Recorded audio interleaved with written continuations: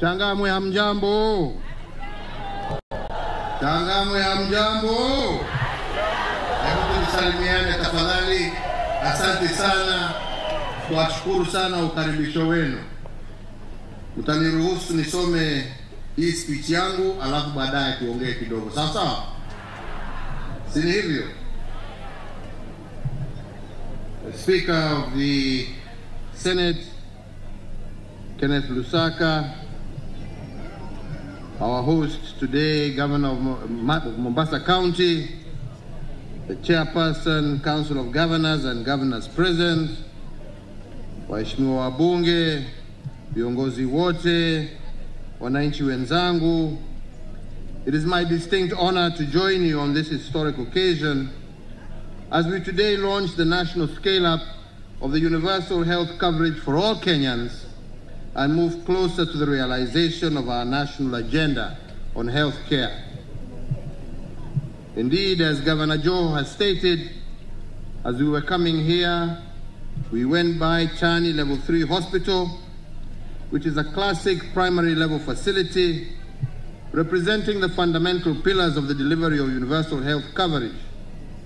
Indeed, primary level health facilities, including the level 2, offer the first point of call to mwananchi, and therefore for us as a nation to achieve our goal of universal health coverage, the guarantor is a robust primary health care system, and I congratulate you, Governor, for the work that you have done there. Ladies and gentlemen, the COVID-19 pandemic has brought to bear the urgent need for us to upscale our implementation of the universal health coverage pillar of our Big Four agenda. Under this pillar, we seek to eradicate the poverty of dignity and to transition our nation into an era where no Kenyan should be forced to choose between medical bills and other essential needs. Today, we are pleased to report that the journey that commenced at the dawn of our republic of eradicating ignorance, disease, and poverty has received a much-needed momentum. Our journey towards universal health coverage commenced in 2013 with the launch of the free maternity program, Linda Mama, which we have heard testimony about, which today currently benefits over 1 million mothers every year.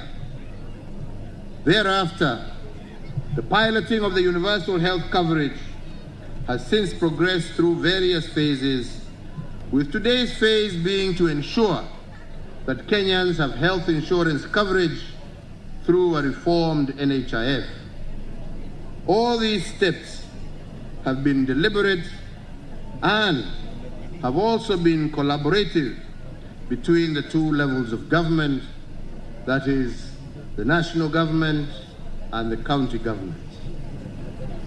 So this is a journey that we must travel together with partners, including our county governments, development partners, the public, and other key stakeholders, including the religious community. I also want to thank our private sector for their provision of 41% of outpatient services in the country. And so, fellow Kenyans, to bring the nation closer to its destiny, my administration has initiated various programs on health infrastructure.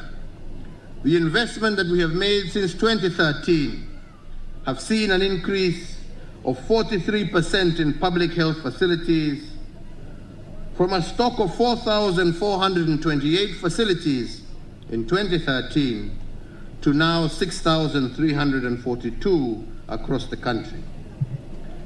In the same period, our ICU capacity has increased by an impressive 502%, and our total hospital bed capacity has also increased significantly by 47%. In an unprecedented program, my government upgraded hospitals across the 47 counties and the national referral hospitals with specialized state-of-the-art medical equipment that had been fully funded by the government. To enhance availability of essential medicines and supplies, the government has developed 3 key lists, notably the Kenya Essential Medicines List, Essential Medical Supplies List, and the Kenya Medical Laboratory List. These lists are intended to guide health facilities on the selection and investment of commodities. To address the human resource shortage the country has been experiencing over the past 10 years, we increased the total number of health workers in the public and private sector by 41%. Between 2013 and 2018, in addition, 15,234 healthcare workers were recruited under the Universal Health Coverage Program and COVID Management Program, and in addition, community health coverage has been increased from 10% in 2013 to the current 91%, reflecting enhanced capacity of the community health workforce following the establishment of 8,663 community health units across the country. Earlier today, I did preside over the launch of the conference on harmonization of curriculum and training of healthcare professionals, which is aimed at enhancing the skills of our healthcare staff. This is a key factor in the delivery of universal health coverage. So, ladies and gentlemen, we have also made significant progress in HIV, TB, and malaria programs. Today, currently, about 1.2 million Kenyans who are living with HIV are actively enrolled in universal healthcare coverage. On TB, my administration has reduced the number of new TB infections by 46% and also put in place social protection for TB patients. In the case of malaria, the proportion of outpatient visits attributed to malaria has dropped from 30% in 2009-10 to 18% currently. To digitize health services, my administration has developed a digital health platform to support the effective monitoring of the health sector and roll out the universal health coverage. In a holistic whole government approach, the enabler ministries have also been engaged to ensure that other key services are available in our health facilities. These include the ministries of water, energy, ICT, and infrastructure. On COVID-19, today we can say that as Kenyans, we are continuing to ease out from the 4th wave, and also pleased to report the very encouraging progress that we have made in the vaccination task. As of today, a total number of 12,390,116 doses have been administered, and we are well on our way to the target that we have set for ourselves of 27 million fully vaccinated Kenyans before the end of this year. So, ladies and gentlemen, on this note, as a government, we will not tire to continue to urge all Kenyans to be vaccinated and to continue to observe the Ministry of Health guidelines. Adherence to the health protocols is what has enabled us to ease the challenge of COVID-19. As envisioned under the Vision 2030 on the 21st of January 2022, I did establish the Kenya National Public Health Institute to lead and coordinate public health functions across sectors. This will enhance efficiency and promote evidence-based decisions on health matters. In view of these, there is need to ensure that the strategic direction of universal health coverage in Kenya is clear. And in this regard, my administration has developed the Universal Healthcare Coverage Policy covering the period 2020 to 2030, to guide the acceleration of the progress in attaining universal health coverage. I am also pleased with the development of the Kenya Health Financing Strategy, which proposes practical solutions to addressing financing challenges. And today, I do direct the Ministry of Health and the National Treasury, as well as the Planning Ministry, to ensure the consolidation of all government-sponsored programs is finalized and operationalized by the end of June this year. Fellow Kenyans, to further the realization of universal health coverage goal, the NHIF Amendment Act was passed by Parliament, and today I want to thank through you, Speaker Lusaka, and the two honorable chairs of the health committees of the National Assembly and the Senate, our thanks to members of both houses for your collaboration on this act and on other bills that you have passed regarding health. The act makes a very important milestone in enhancing health insurance coverage for all Kenyans. For example, it provides that NHIF establishes a centralized healthcare provider management system to ensure efficient management and payment of claims and data collection. And today, I direct the NHIF to ensure that this system is set up and fully operational by the end of June this year so that Kenyans can benefit. As I have previously directed that all necessary reforms be undertaken to ensure effectiveness of NHIF and to secure these funds, today we also further direct that biometric registration at NHIF be interlinked to the Huduma number database.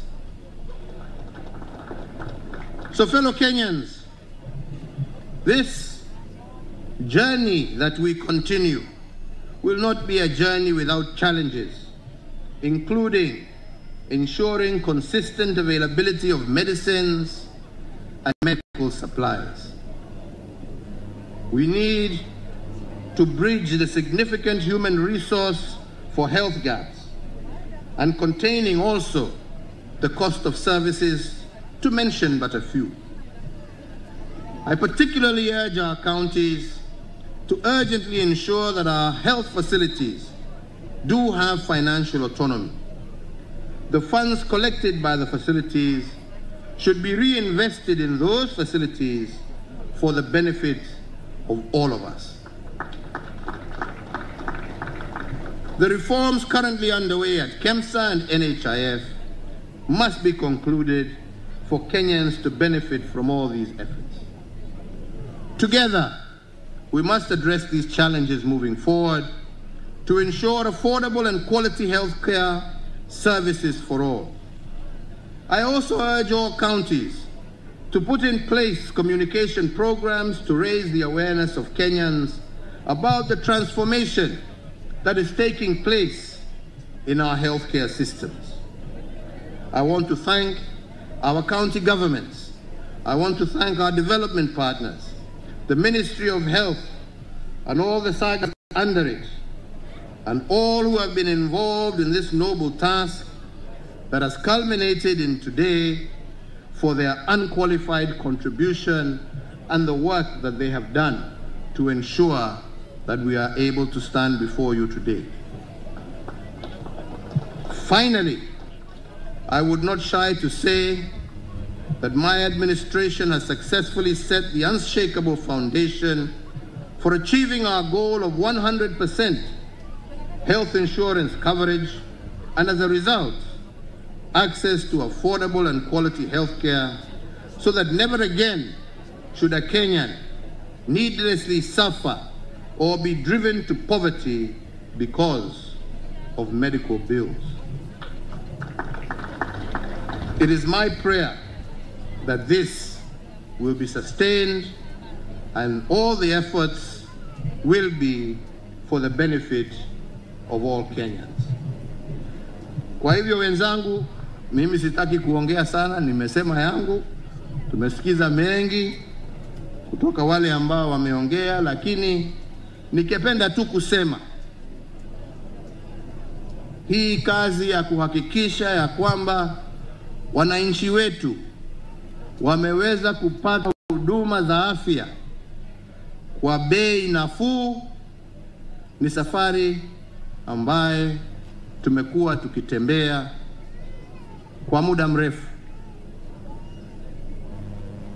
Na sasa pahali ambapo tumefika, la muhimu zaidi ni kuhimizia wananchi wajiandikishe na NHIF. Mumesikia wale ambao wameongea hapa mbele yetu, na umesikia gharama ile huyo mzee ambaye wamepata hiyo hip surgery, ile gharama ama ile pesa angeulizwa alipe, na hiyo gharama yote imelipwa na NHIF kwa sababu alikuwa na kadi yake. Tuasema kama Wakenya tunataka kumaliza umaskini. Huwezi umalize umaskini kama ugonjwa utaingia nyumbani kwako, huna kadi ya insurance, uende uulizwe maelfu na maelfu ya pesa, na uko na mzee mgonjwa, uko na mtoto mgonjwa, mwishowe kwa sababu utataabika kwa sababu ya ugonjwa ya huyo mtoto, huyo mzee ama huyo mama, uanze kuuza mali yako, uachwe bila kitu kwa sababu ya ugonjwa. Tunataka mambo haya yaishe katika nchi yetu. Kila Mkenya awe ana uwezo wa kwenda hospitali na kutibiwa na kurudi nyuma, kurudi kazini kwake bila kuwa amefilisika na ameishiwa, ameuza vyombo vya jikoni, ameuza vitanda, ameuza kila kitu kwa sababu ya ugonjwa. Wakenya wenzangu, tujiandikishe na NHIF na tujiokoe kiafya, na tujiokoe pia kwa hela ambazo sasa tutakuwa na uwezo wa kutumia kufanya mambo mengine. Si ni hivyo? Kwa hivyo Wakenya, na waomba, ugonjwa hamna mtu anajua utatokea wapi, siku gani. Ajali pia hujui, Mwenyezi Mungu peke yake ndio anajua. Wewe jukumu lako unaweza kusema mimi sina haja na hiyo, unaona mimi ni kijana, sina shida hiyo pesa. What is the money now you ask every month? Si hiyo shilingi 500 ambao wanasema watu walipe kila mwezi, mimi sina haja ya kutumia hiyo pesa. Lakini siku moja utajua maana ya kutumia hiyo pesa.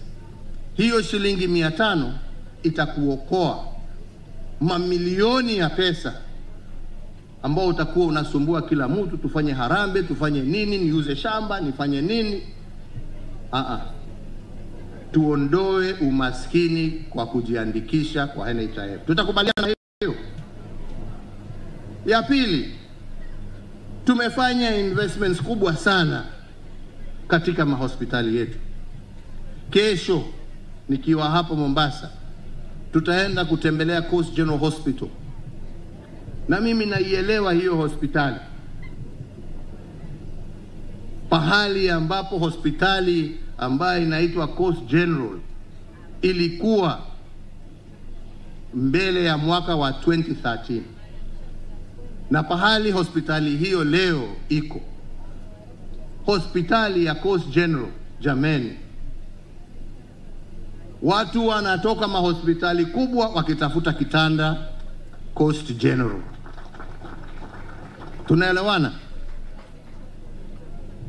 That is the kind of development and the focus we want. Leo hii ukiwa na ugonjwa wa kansa, Hakuna haja ya kutaabika, sijui niende India, tufanye nini. Hapa tu Coast General, utibiwe hapa Mombasa. These are the things that save you. Ukiwa na open heart surgery, inafanya. Ukitaka kupasuliwa kichwa, enda Embu, upasuliwe huko.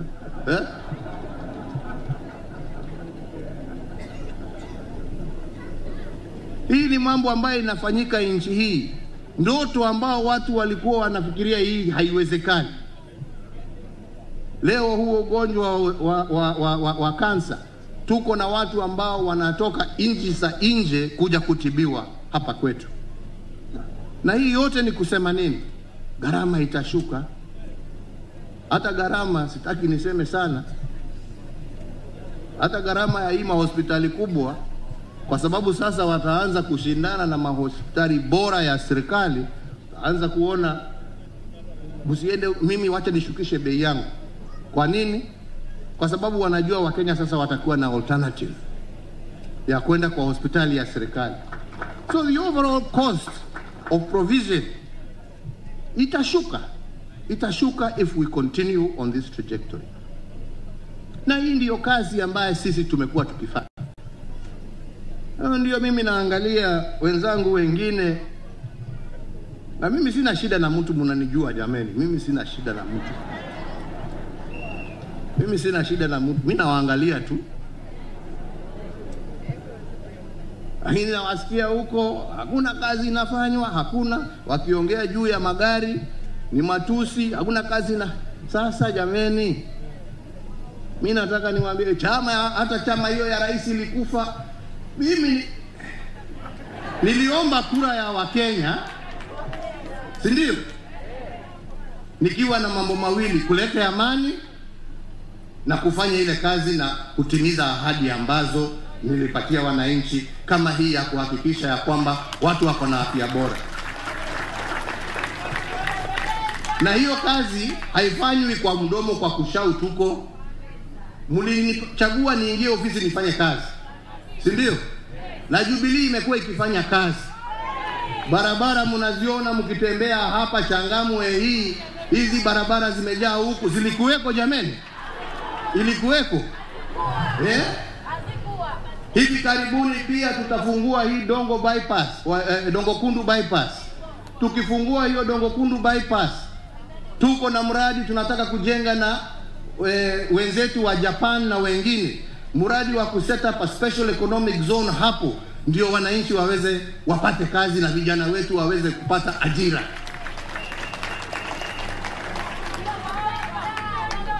Itawezekana bila hiyo barabara jameni? Itawezekana? Sisi tumekuwa kazi kama Jubilee. Na kama mnakumbuka, mimi niliuliza kwa heshima tu, nikasema jameni, sina ubaya na ambition za mtu yeyote, kwa sababu kiti kubwa sio ya Uhuru, ni yenu nyinyi. Kweli? Kutoka MCA mpaka rais, nani anachagua? Si nyinyi? Hata mimi kura yangu ni moja tu, wananikumbusha kila siku, huyo kura yake ni moja. Ni kweli? Mimi sikatai, kura yangu ni moja tu, kama ya Mkenya mwingine. Lakini chama chetu cha Jubilee kimekuwa kazini, na mimi sitachoka kuzunguka kuonesha Wakenya kazi ambayo tumefanya. Na mimi sitachoka kuambia Wakenya, chagueni hii chama yetu, mnaona hii chama yetu inafanya kazi, na tunataka kuungana na wengine kama wakina Joho na wale wengine ambao wanataka kazi, na ndio shughuli ziendelee. Ama inaendaje jameni? Ama inaendanga namna gani? Lakini wewe ambao unataka kuishi kuongea siasa mchana mpaka usiku, na wakati nilisema hivyo nikasema jameni, kwa heshima, kwanza tufanye kazi, tutarudi wakati wa siasa ukifika. Nikaambiwa wewe una uwezo wa kutuambia tuache. Nikasema sasa hii mambo ya kutangatanga, akasema wacha sisi tutangatange. Nikasema basi, wala kama hivyo ndivyo umeona ndio inakutosheleza, endeleeni. Sisi na wale tumebaki tufanye kazi. Kipindi cha siasa sikifika, tutakuja tuseme na yetu sisi. Sasa kipindi ya siasa imekuja na mtatusikia. Unaelewana? Kuna wakati wa kazi na kuna wakati wa siasa. Sasa tunaingia kipindi ya siasa. Kila mtu ako na uhuru sasa. Wale ambao wametangulia na wale ambao tunaingia. Na niliambia watu hii ni marathon. Ya? Kwa sababu hii ni marathon. Hii ni marathon. Ukiona mtu akisema mimi sina project ya mtu mimi, lakini nitaangalia hata mimi kura yangu sitaweka pahali ya mtu, mimi nitaamini. Na kama kuna mtu mmoja ama wawili watanisikiza, nitawaambia mimi oni wangu ni hivi. Ni namna hiyo. Ngoja mosmos. Ngoja. Haja kubwa tuungane. Nimeambia watu tukiwa hapo tumekuwa kwa hospitali ya kwamba kama sio kuungana na kufanya kazi na wenzetu across the political divide, mengi ambayo tumetimiza hatungeweza kutimiza. Tunaelewana? Hatungeweza. Kwa sababu nchi ambaye kazi yake ni siasa 24/7, masaa ya kazi na maendeleo yako wapi? Yawezekana. Ukienda kama hii bill ambaye sasa imekuwa sheria na unaipinga ukifikiria wacha nipinge nitaumiza Uhuru, sasa utamuumiza kwa njia gani? Sini wananchi wanaumia. Sini wananchi wanaumia jamani. So that is not leadership. Ati ndio upate nafasi na ndio umesikia. Mimi nawaangalia tu, sasa ongeeni tu. Semeni yote ile mko nayo muitoe kwa roho yenu, mseme. Mimi si wajibu kwa sababu sina haja. Utamjibu saa ngapi na ufanye kazi saa gani? Sini namna hiyo. Mwataka tujibiane ama mwataka tufanye kazi? Ndio hivyo. Sini namna hiyo. Na tutaitekeleza. Na nyinyi waulize, na nyinyi pia mshikilie amani, mshikilie umoja. Tushirikiane, tubadilishe nchi hii yetu ya Kenya. Iwe vile Mishi ametuambia, mtu anajiuliza naenda Dubai kufanya nini na Dubai iko hapa Nairobi. Ama ni namna gani? Si hivyo? Mtu aseme naenda sijui kutembea mabichi ya wapi, barabara iko hapa, niingie Mombasa, nikae starehe na bibi, nipumzike na watoto, nirudi kazini. To show you how Kenya has changed. Hii COVID imetufundisha na imetufungua macho. Kwa sababu ya ile kazi tumefanya kwa SGR na ile kazi ambayo tumefanya ya mabarabara, ni wananchi wengi ambao wameweza kushikilia kazi zao. Kwa sababu hata kama wazungu wale ambao tulikuwa tumezoea ati hawa ndio watalii wetu, tumepata wazungu wapya. Wazungu wa Afrika ambao wanatoka Mombasa wanakuja, wanaweka hela zao hapa, wananchi wanapata kazi, and our hotels have been working. This is something, na kuna mzungu amekuja, ndege zilikwama. Wakiambiwa ati msiende kwa Afrika mtapata COVID, na hawa ndio wanakufa huko. Sisi hatujao. Si hawa ndio. Lakini huko wanasema msiende huko kwa Afrika, hawa mtapata COVID. Sisi tukasema basi mkae na COVID yenu, sisi tuendelee. Na jamani tumesurvive kama hatujasurvive. Sisi tumesurvive. Na tunataka sasa tuanze hiyo mwenendo wa kujitoa sasa, turudi biashara, turudi makazi ile ambayo tulikuwa tunafanya, uchumi uanze kukua tena, and we are becoming more and more self-reliant than ever before. Na hiyo ndio barabara ya kujenga nchi. Sini namna hiyo? Sini namna hiyo? Sasa hiyo ni andani, lakini yangu ni kusema tushukuru Mwenyezi Mungu kwa yale ambaye ametuwezesha kutenda, na tuombe Mwenyezi Mungu ya kwamba pamoja kama Wakenya tutaweza kuungana pamoja na tuunde serikali ambaye itaweza kuendelesha hiyo kazi na kuiongezea hata zaidi, ya? Na iwe serikali ya umoja, na serikali ya amani, na serikali ya mapenzi, sio yale chuki ambaye imesikia wengine wetu wakitupa huko na huko. Chuki haijengi nchi, haijengi nchi. Na ndipo mimi nasema, Wakikuyu wana msemo wa kusema matusi ndio adoni ni Kiswahili nini?